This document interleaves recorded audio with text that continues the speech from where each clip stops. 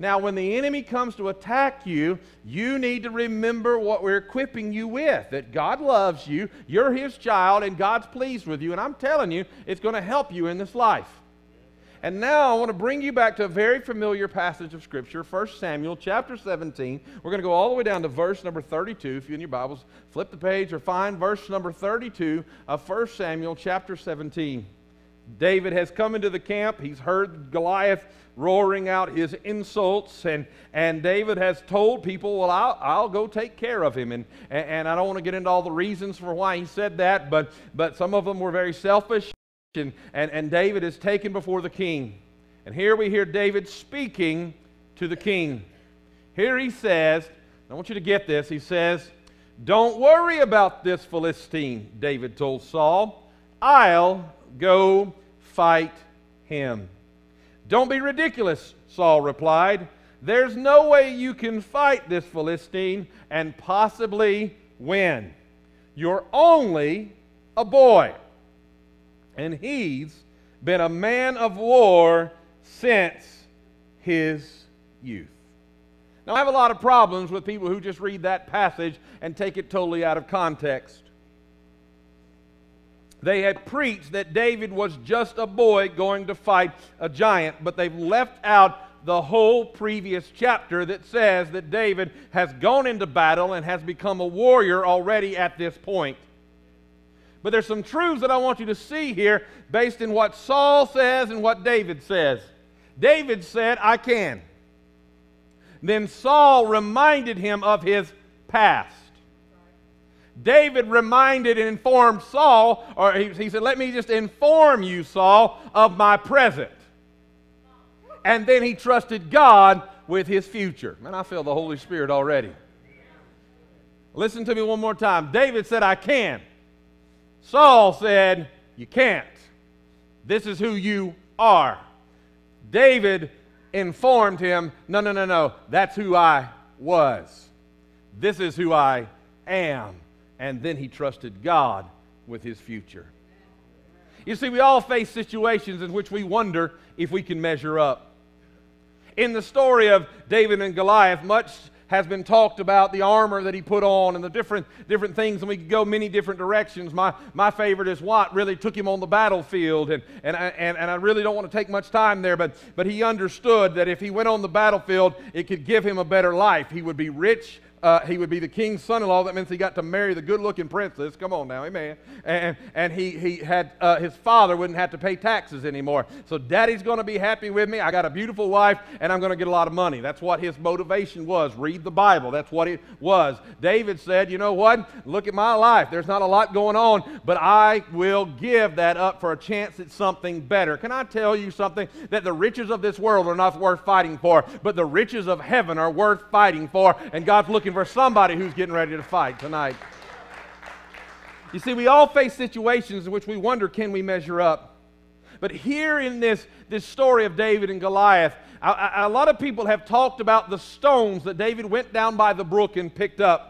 5 stones. I've heard people make all kind of allusions to what they were. Somebody said it could be the fivefold ministry. Somebody said it could be prophetic of many things. I think it could be a possibility that some people said that it could be because Goliath had so many brothers and he was getting 1 stone for each of the brothers. But I really believe it could be a really deeply spiritual thing. It could be he got extra stones in case he missed. Come on now. In case he missed. But whether or not he got 5 stones for prophetic reasons or because he wanted to be amply supplied with ammunition, here's the truth that I want you to get. The stones were not the only thing he carried in his bag. There were 2 other things with him in his bag. Are you ready for this? His past and his present. When he stepped onto the battlefield, what he had carrying with him was his past and his present. Now, I want you to understand a few things about the past of David and why it comes screaming at him in this moment. Many people believe that Saul has never encountered David at this point, but once again, they've skipped the 16th chapter of 1 Samuel. Saul has encountered David before. Saul has called for David, as David has been called to live in the court of the king. David has been anointed to be king. Saul doesn't know this yet, of course, and David is called to live in the court of the king. And as David comes to live in the court of the king would be overtaken with rage. And as he's overtaken with rage, he would call for the harp player, and David was the most skilled harp player around. And he would call David in, and David would begin to minister unto the Lord. And as the anointing would flow through David's life, suddenly things would change in the atmosphere around Saul. And that atmosphere would change until something stirred back up inside of Saul, and Saul would try, listen to me carefully, Saul would try to then kill David because what was happening in him was resisting what was going on around him. Now listen to me. And all Saul can remember about David, listen to this carefully, all that Saul can remember about David is David running before him. Because David would flee from Saul whenever he would go into these rages. Are you following me? David would get upset and flee as Saul would attack. Obviously, he would flee for his life. He didn't want to be stuck through with a javelin. He didn't want to be killed. And so he would run from Saul. Here's the problem for Saul at this moment. All he can see is David running from him. And Saul's afraid to face the giant. And since Saul is afraid to face the giant, he's wondering, how can somebody who won't even face me face a giant that I'm afraid to face? Are you with me? All he can see is David's past. Now, I'm trying to behave, but you gave me permission to preach. I'm preaching to somebody in this place tonight that all some people can see is your past. All they can see is your mistakes and your struggles and your sins and your weakness. As a matter of fact, all some people can do is remind you of your past. All they want to do is constantly make you remember, I was there, I know who you are, I know your junk, I know your stuff, I know all the bad things about you, and I'm never going to let you forget that. Can I tell you, we've all had issues in our past. Everyone in this room has had an issue in their past. But the truth is, most all of us want one thing true, to stay true. We want our past to stay in our past. But all David could be seen of Saul was who he was, not who David had become. You see, issues from our past want to return, but we need to keep them in our past. I don't know what your issues were. It could be lust. It could be anger. It could be addiction. Even though those things are now part of your past, most people deal with a constant struggle of a fear that one day that what you pushed into your past is going to come back into your present with a vengeance. I'm preaching truth now.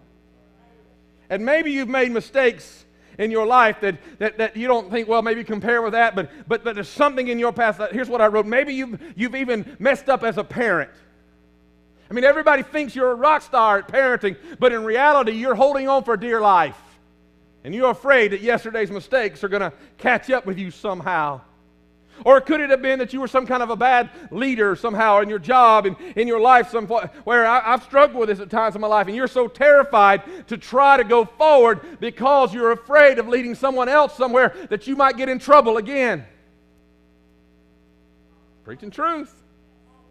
Let me make it real clear. That's why I went in those directions with the parenting and the leadership. We all carry issues from our past. And every one of those issues make us feel unqualified for our present. Or even worse yet, that maybe we're not unqualified, but somehow we have become disqualified. I'm preaching truth.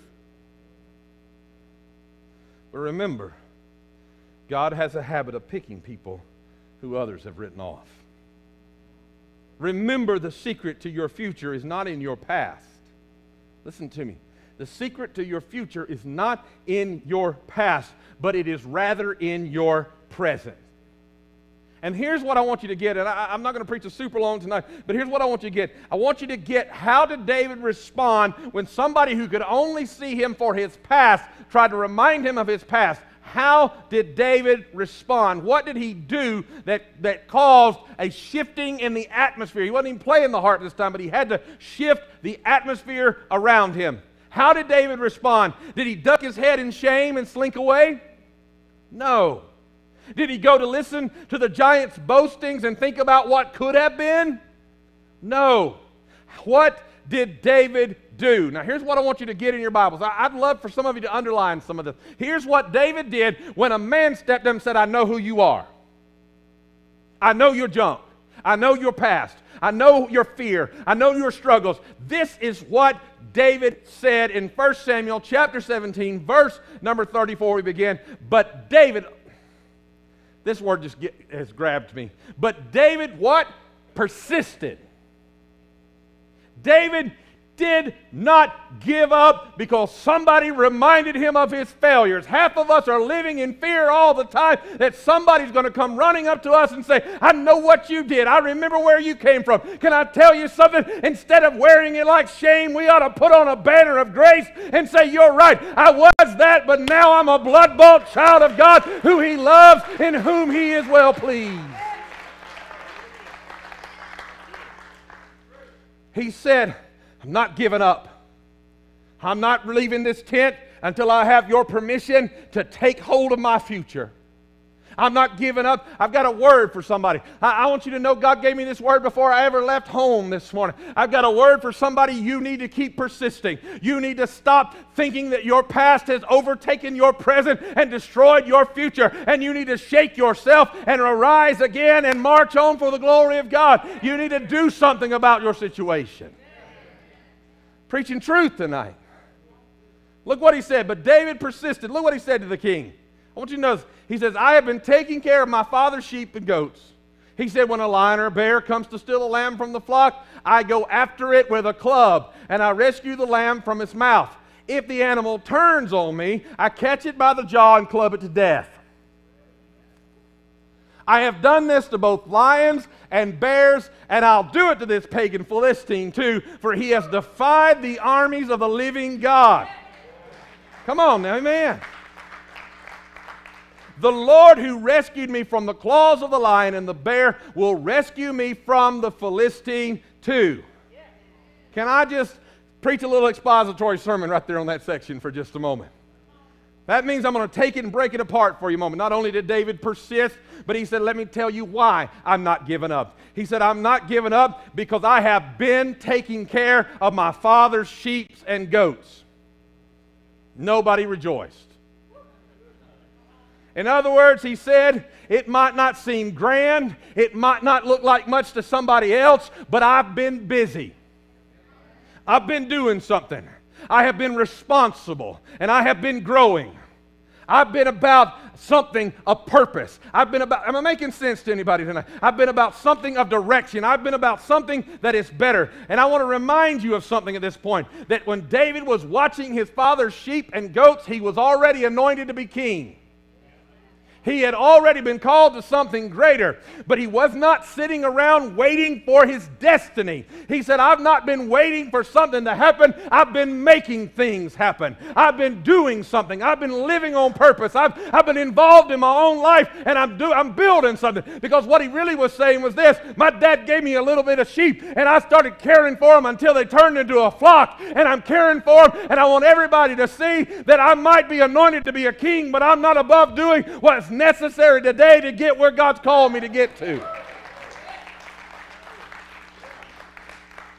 Now, I'm sorry if I'm scaring you yelling so much tonight, but I just feel to preach tonight. Here's what I wrote down. He said, I have not been sitting around waiting for my destiny. I have been busy in the waiting. Are you hearing me? I have been busy in the waiting. Because you can never lead a kingdom until you can lead a flock. Are you with me? And here's the truth that God gave me today. You can never lead the life you want until you can lead the life you have. Are you following what I'm saying? You can never live out there where you think you can live until you take control of where you are. So that's why I said you can never lead the life you want until you lead the situation you're in. You say, well, I'm out here and I'm working somewhere. This is not what I'm called to do. Well, I can remind you of the word. He that is faithful over the little things shall be given much. Well, I don't like where I am. Look, if you don't like where you are, start changing who you are so that you won't fit where you are anymore. Come on now. I don't have to make it practical. You don't like that shirt anymore? Just keep eating. You won't be able to wear that shirt anymore. Come on now. Amen.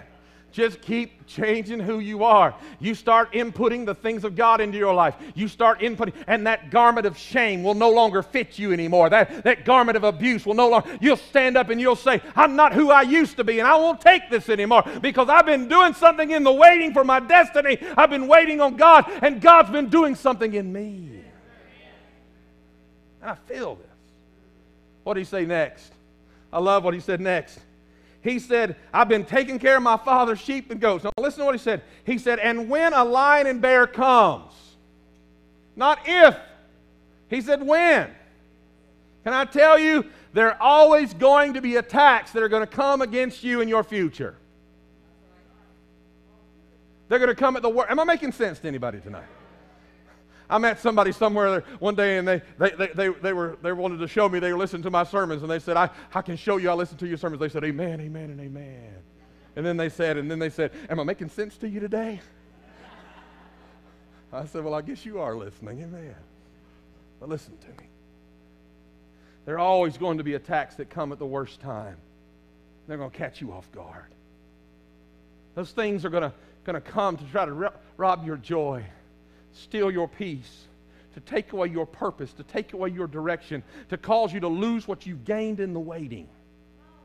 The attacks are going to come. But listen to me, you have to protect your present if you want a future. You have to protect where you've come to. You have to say, I'm not going back. I'm not losing ground. We're not going back around that mountain again. We're going to protect the progress that God has brought into our lives. We are determined to keep moving forward. Can I tell you how? I told you I'm expositing on the scripture. Listen to this. Can I tell you how David said he did it? Listen to what he said. He said, when a lion or bear comes, in other words, they're going to come, this is what I do. He said, I go after it with a club.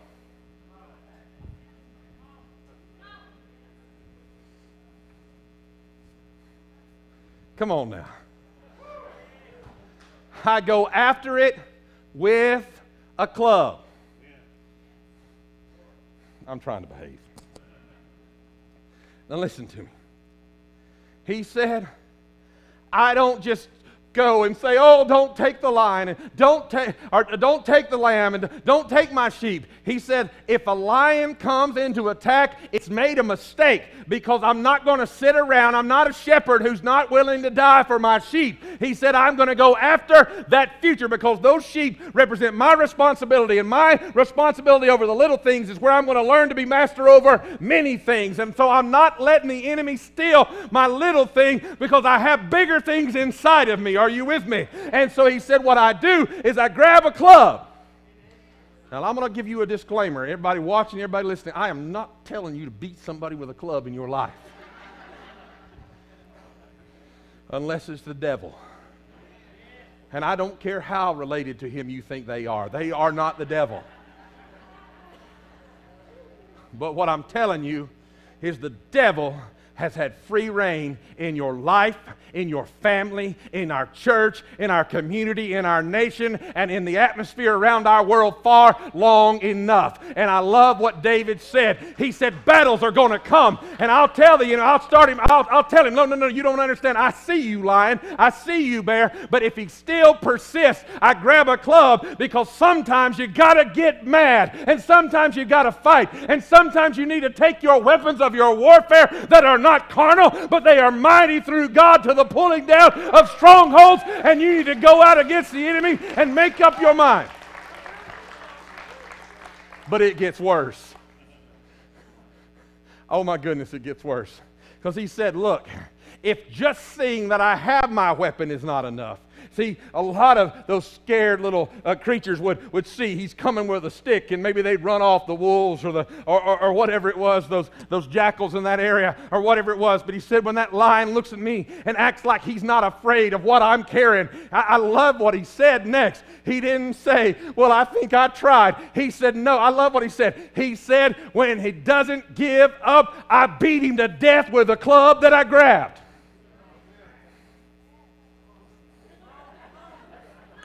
Some of you I told you I was going to preach tonight. Some of you are trying to be too dignified about this. Some of you are going, well, Pastor, what does that mean in the Scripture? What it means is you beat the devil out of the devil. Come on now, amen. That you make up your mind that you're not going to let him. Some of you are going, Pastor Don, you're emotional tonight. Well, yes, I'm emotional tonight. I'm trying to tell you to get emotional. I'm trying to tell you to stop being emotional in pain and sorrow and grief and stand up for yourself and realize that God's weapons are mighty in your life, and you can destroy the enemy. But Pastor Don, I don't know how. Why don't you stop whining and start praising? Why don't you stop backing down and start standing up in prayer? Why don't you lift your voice up to God and begin to declare that it's not by might nor by power, but by my Spirit I'll have my family back. I'll have my freedom. I'll have my joy. I'll have deliverance by the power of the Holy Ghost.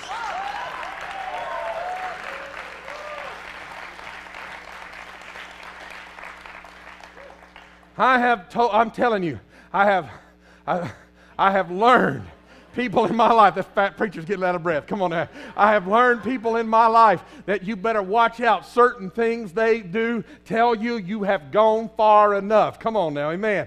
My mom gets this certain look on her face. Oh my goodness, you better shut up when she does. Come on now.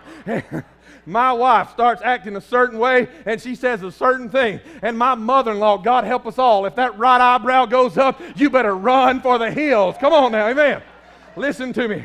I'm trying to tell you something. The devil needs to learn you're through putting up with his junk in your house. You are no longer who you were, and in your present, you're determining who you're going to become, and you have been given weapons of warfare to help you overcome by the blood of the Lamb. So you need to set your face. And when the devil shows up in your house again, you need to start fasting. Come on. Pastor Don, I don't understand. Well, let me just make it real plain to you.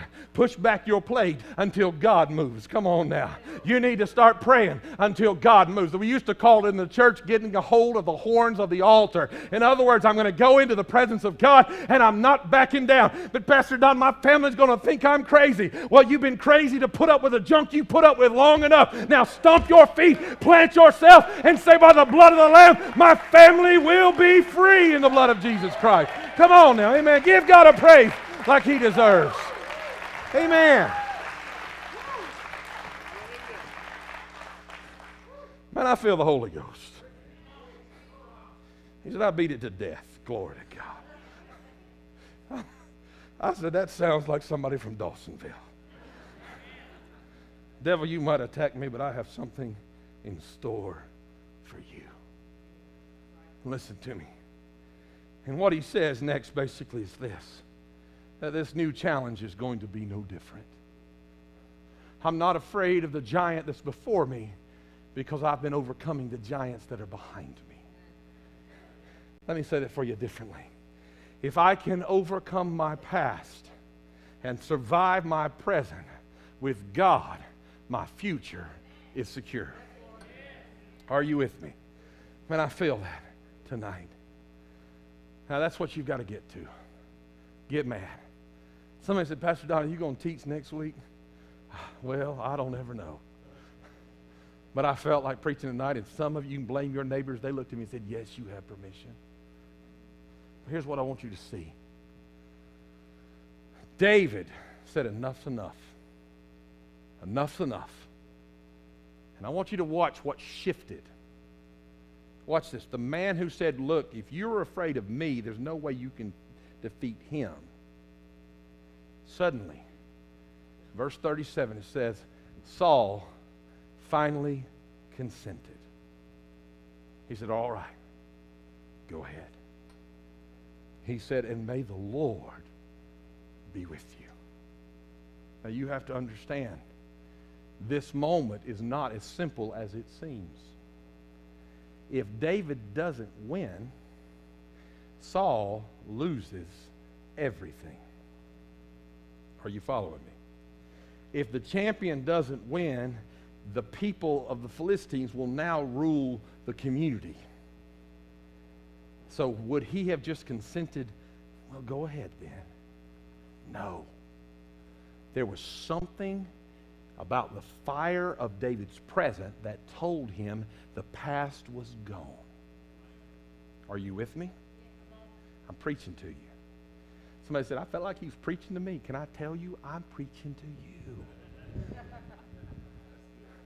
The fire of your present is what's going to show that your past is behind you. Because your present proves that you are not your past, and your present prepares you to go with God into your future. I am a child of God. I am loved of God.